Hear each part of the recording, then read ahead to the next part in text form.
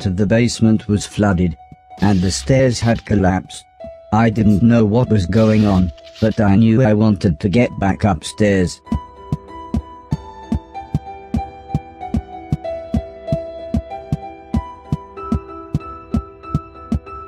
The gate was locked. I would need a key to open it.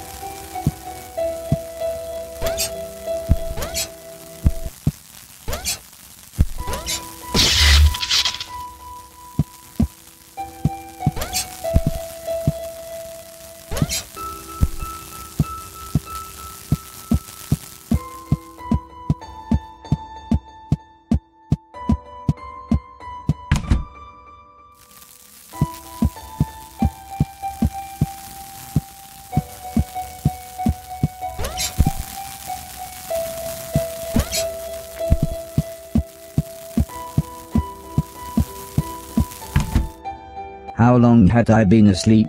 Months? Years? I was so confused. Where had everybody gone?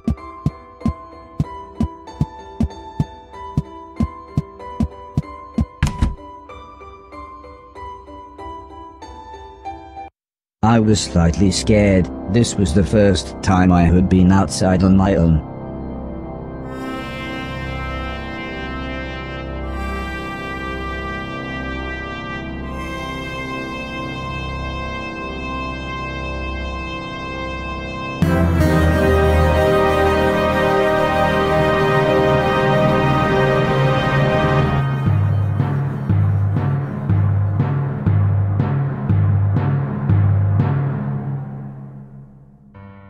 I knew what I had to do. This had to be my purpose. I would clean a million things, so I could become a real boy.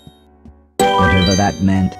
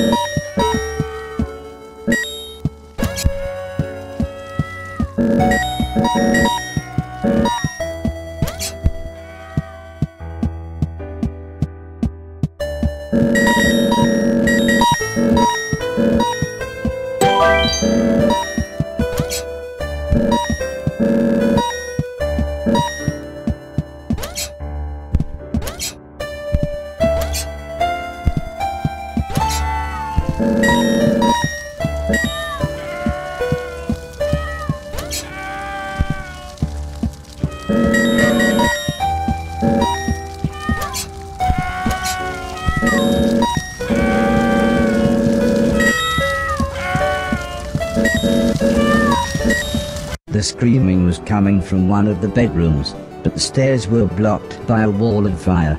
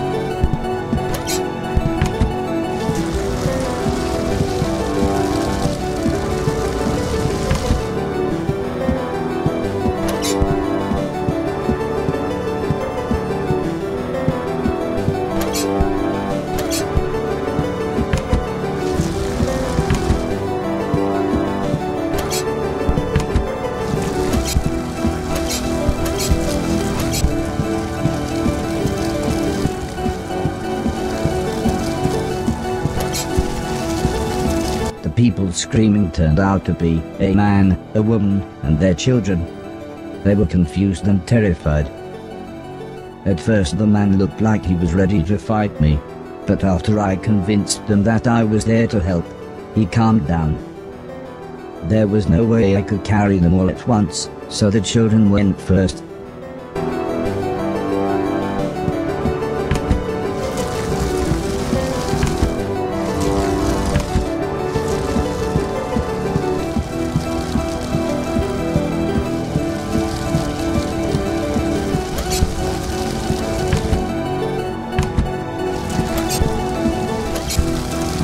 I dropped the children off at the front door and promised them that I would be back with their parents.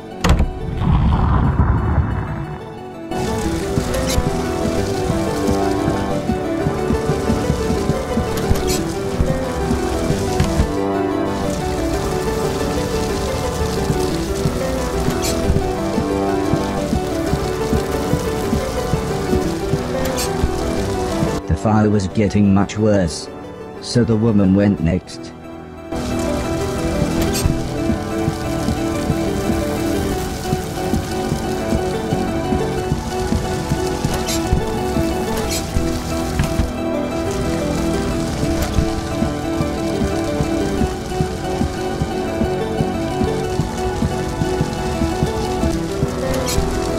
When we got to the front door, all the woman said was, "Thank you, please hurry."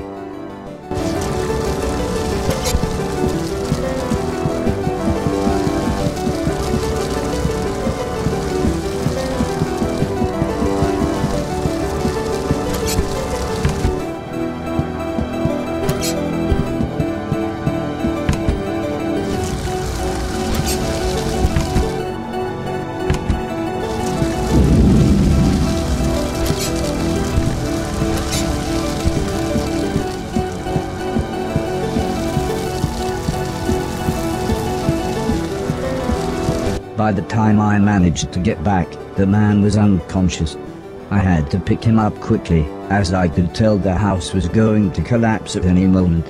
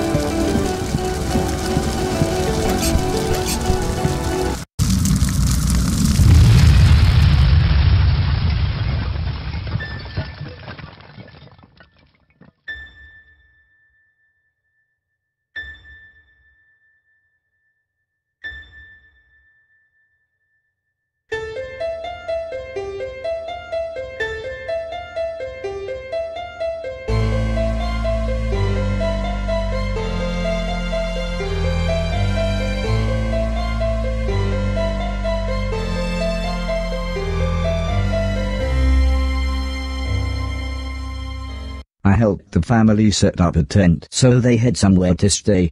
The kids were excited as they got to camp outside, but I think they knew they had just lost their home. When I mentioned my quest to clean a million things, the man said I should look through the rubble of the house, as they had no use for it. So, when everyone was making dinner, I looked through the wreckage. There wasn't anything I could clean, but to my astonishment, I found a TV set and a games console. With a bit of fiddling I was able to get them to work. So I sat playing games with the kids until their parents said it was bedtime. As we talked, the man opened a bottle of wine. I asked what had happened, why was everything so ruined? The man looked at the woman, then the woman sighed and said, "There was a war." "Yes, a war," said the man. "One side of the planet attacked the other, and before we knew, it was all over. Everything gone. Everything destroyed."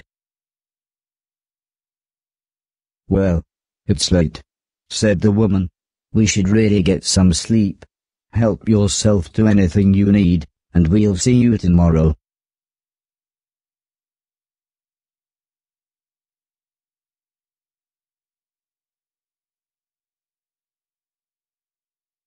In the morning, I asked the man if he knew what had caused the fire that had destroyed their house.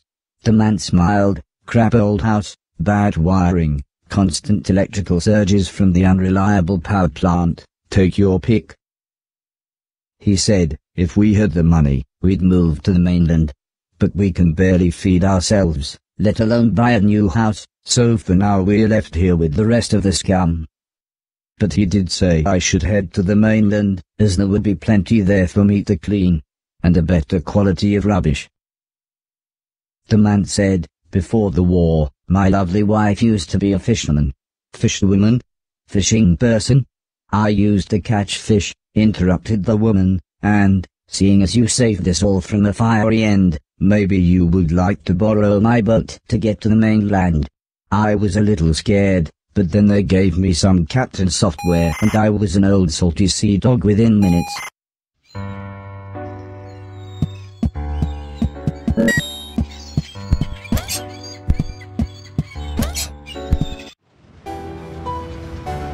I took the fisherman's boat to the mainland.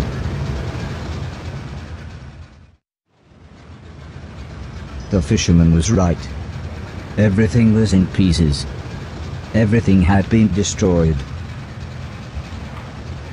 I docked the boat in some ruins. They must have once been a town.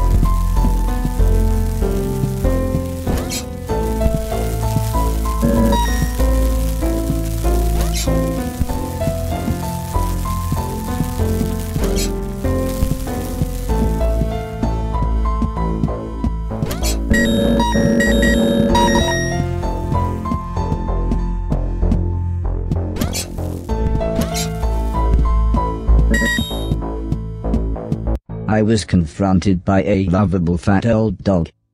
He almost looked pleased to see me.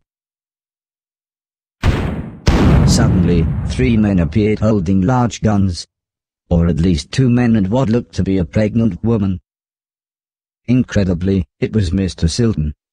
I thought you'd been shut down, he said. I mean, it's been years. I'm not really sure what happened, I replied. I then told him about me cleaning a million things. He laughed and said, nothing changes. He then showed me into what was surprisingly a really nice house. Please excuse my husband, said the pregnant lady. I'm Edwina, but everyone calls me Eddie. I believe you know this idiot. And that's Preston. We've met, said the small man. It was me that delivered that thing, remember? All you used to deliver was weed, mumbled Mr. Silton as he put the dog dish on the floor. And I was there that night, when this twat was off his face on mushrooms. Thanks for letting me and the dog stay, by the way. Yeah, well, we like the dog, said Mrs. Silton. And I suppose I've got you to thank for us meeting. What with you giving Barry those dodgy magic mushrooms? She pulled out an old photograph. It was one that Heather had taken the night I had saved Mr. Silton.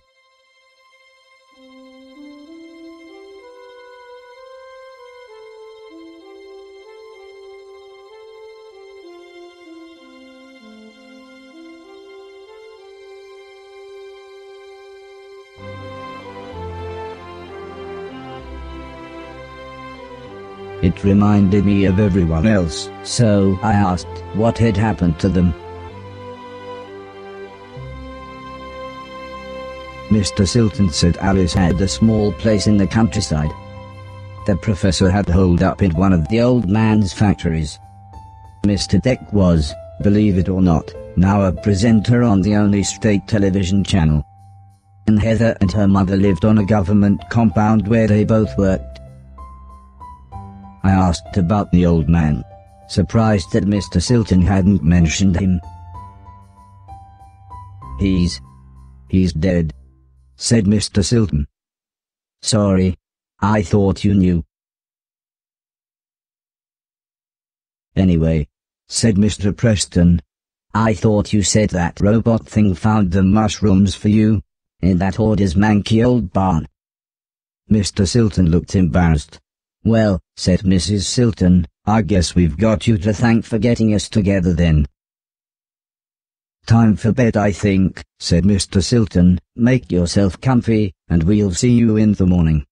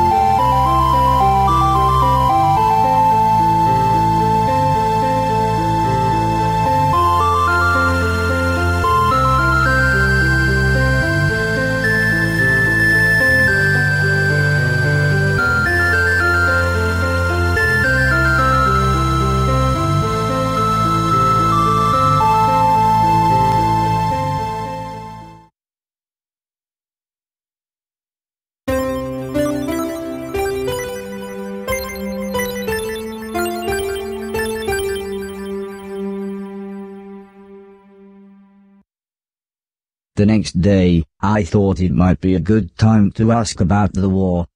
Judging by the look on everyone's faces, it wasn't. Well, the war, said Mr. Silton. Barry, interrupted his wife. Can I see you for a minute? And dragged Mr. Silton out of the room, leaving me with Mr. Preston.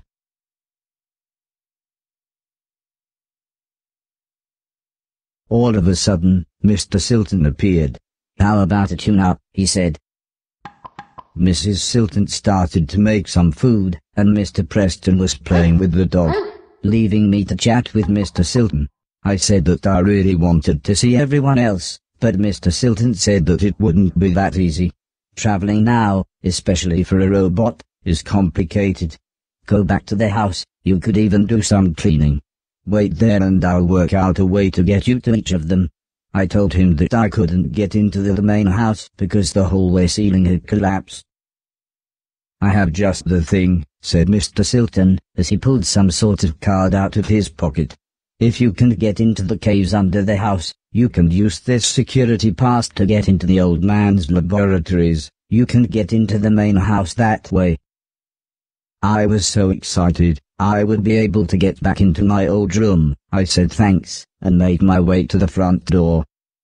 Also, I think you might be able to help us out, said Mr. Silton, but we'll meet up back at the old man's house in a couple of days. You head there and we'll see you soon.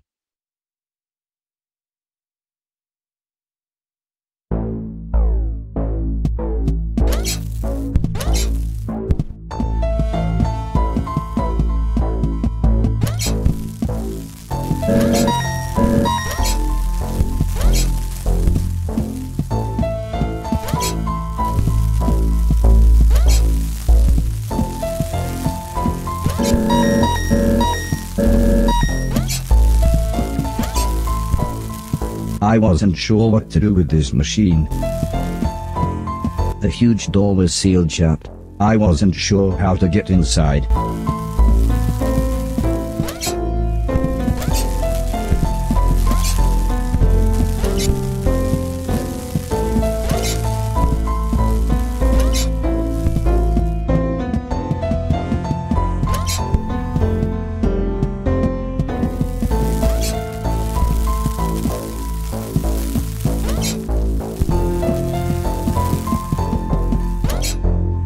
I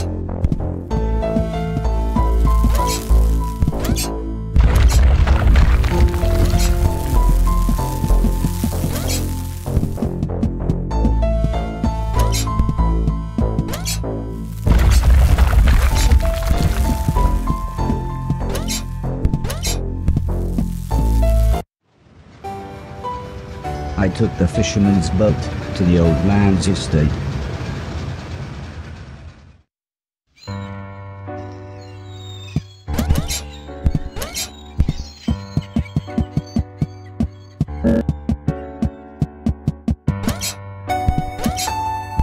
The gate was locked. I would need a key to open it.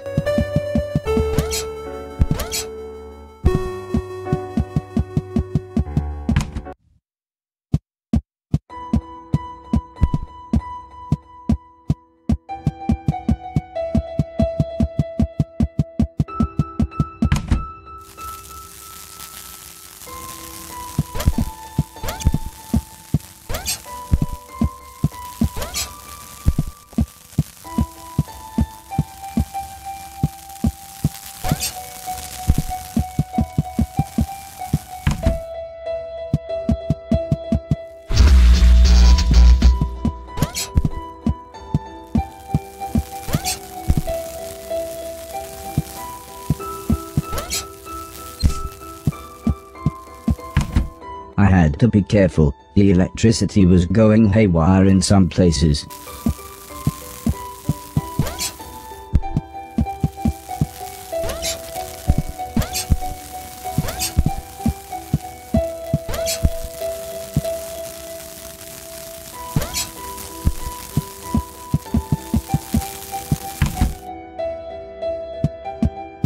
The gate was locked. I would need a key to open it.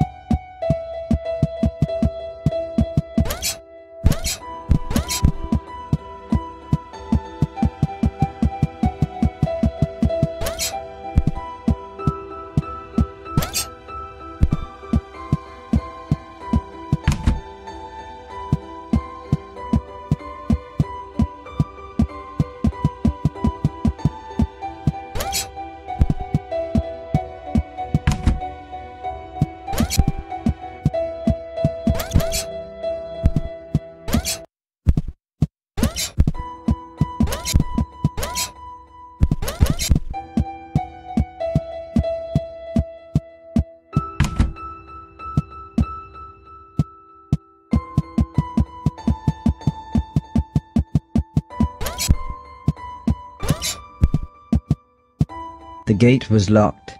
I would need a key to open it.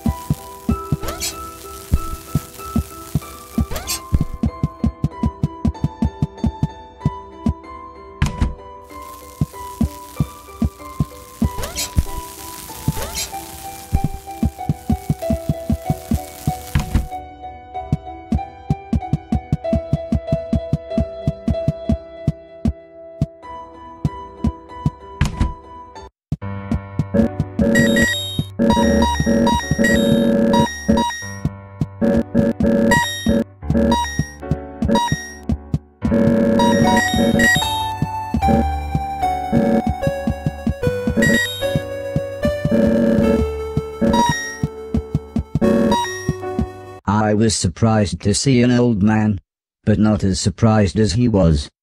It turned out he was blind. He was kneeling on the floor with his hand in a drain. When I asked him what he was doing, he said his cat had crawled into the pipes, and he was trying to get her out. He was very happy when I offered to help. He said there was no way we could reach her from here, so if I was willing, I could make my way through the sewers and get her from the other end. He said he would turn off the water for as long as possible, but I would have to run, as the pipes would soon fill up again. I happily agreed. So he gave me a key. He said this will open all the sewer gates. Go through here, then down the ladder, and through the big door at the bottom.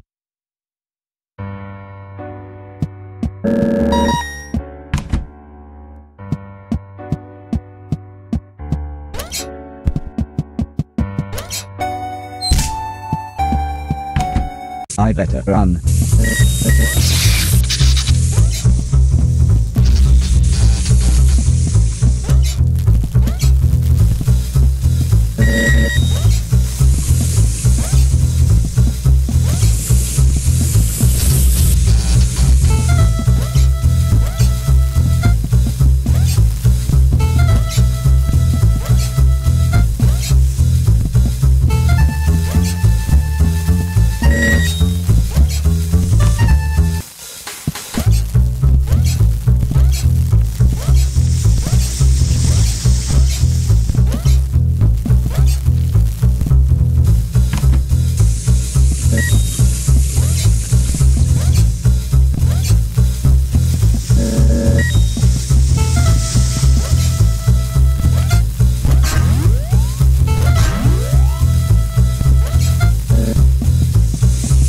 I found the old man's cat. She was fine, if a little confused. I was horrified. It looked like me, but it shambled around like something from the film we watched on Halloween.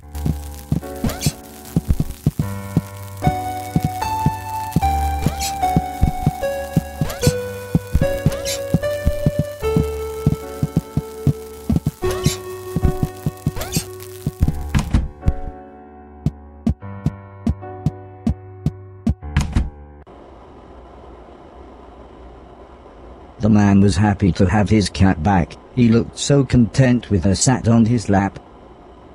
I told him about the thing I saw, but he just laughed and said, "Those bastard robots, they're always getting up through the pipes. Don't worry though, it'll never get through the big doors. If I had my way, we'd have blown up the lot of them when we had the chance." I wasn't sure what he meant, but I decided now wouldn't be the best time to tell him I was a robot. The man laughed and said, "Don't worry, I know who you are," and told me that he knew the old man.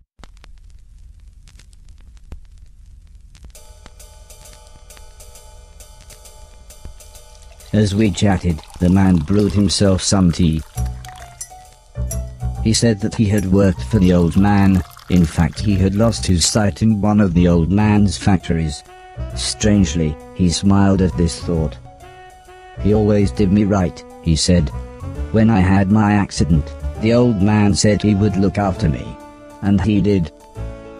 He always made sure I had enough money, and he let me move into this old pumping station on his land. Which reminds me, I have something here for you." He rummaged around behind a cupboard. Then he continued saying, "The old man wanted you to have this when you were old enough, but fate wouldn't allow it." He passed me a large box. It was empty. I thought about pretending to be excited, but the man said, "Wait a minute, it's empty, isn't it?"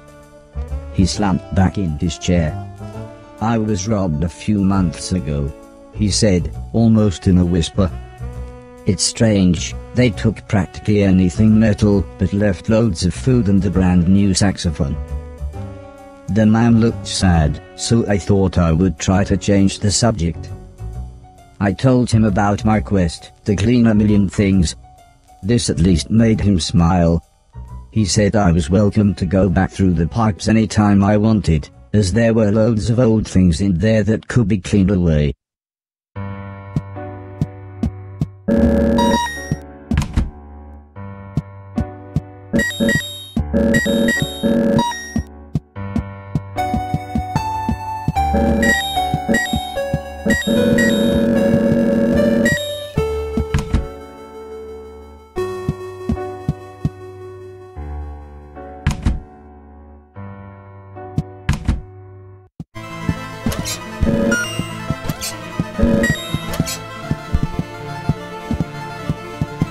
As I walked through the old church ruins, I was surprised to hear Mr. Silton calling me. He said he had forgotten to give me something, and the church's community hall would be the perfect place to try it out. As soon as we walked into the hall, Mr. Silton said he had a present for me. It was a pair of Atlas gloves. They made me think of the old blind man with the cat, and his stolen Atlas gloves.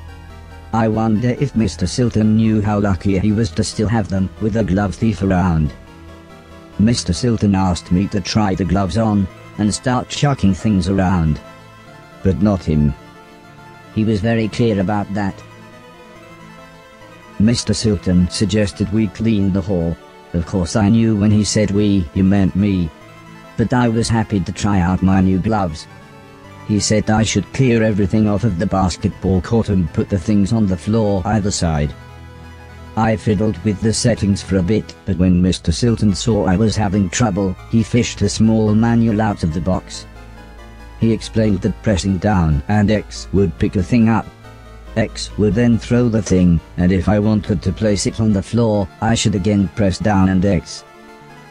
He looked more and more confused as he read all this, but eventually he finished by saying, "Well, I hope that made more sense to you than it did to me."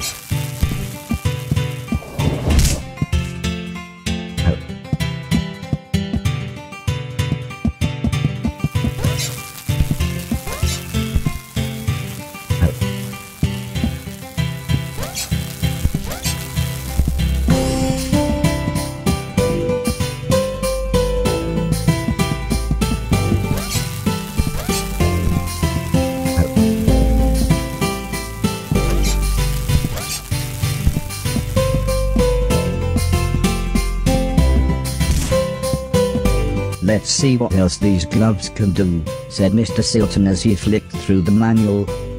He actually looked quite excited when he explained that holding X while walking into or under a falling thing would allow me to catch it. I must admit, I was then really happy when he suggested we make it a game and I try to catch 10 basketballs.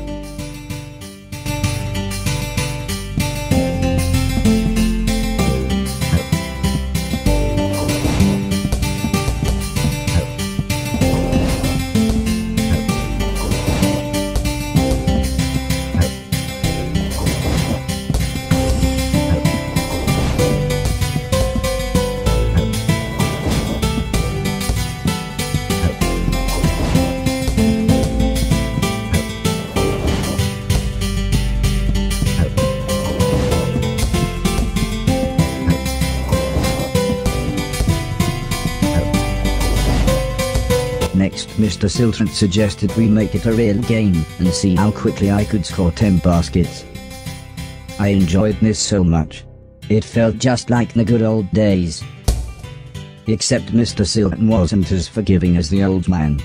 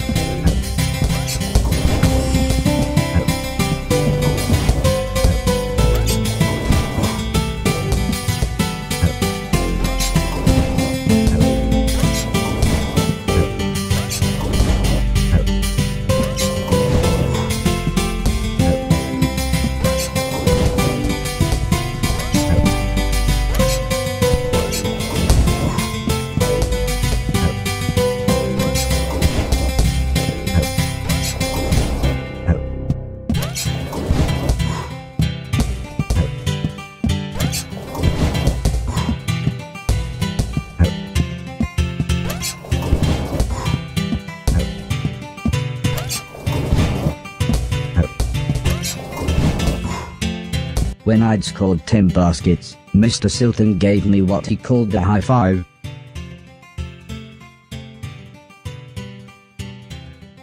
He said I now knew everything about the gloves and I should be able to continue through the basement of the church into the house. When I asked him if he was coming with me, he just laughed and said they would catch up with me in the main hall.